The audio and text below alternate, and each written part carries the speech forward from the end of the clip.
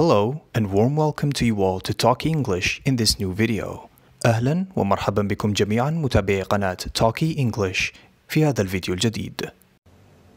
Occasion or occasion, urgency or urgency. How do I pronounce these words correctly every time, you may ask? Starting off with the first rule, which is the case of pronouncing the double C's as K. If the double C is followed by these three letters, A, O, U, it is pronounced as K. For example, occasion, accustom, and accommodate. Moving on to the second rule, which is the CK pronunciation. If the double C is followed by these two letters, E, I, it is pronounced as CK. For example, eccentric, accident, or accept.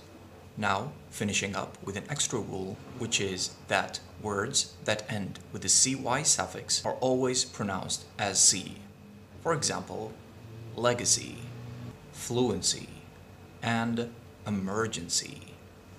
Okay, this was our lesson for today, so I hope it was helpful and clear enough for you.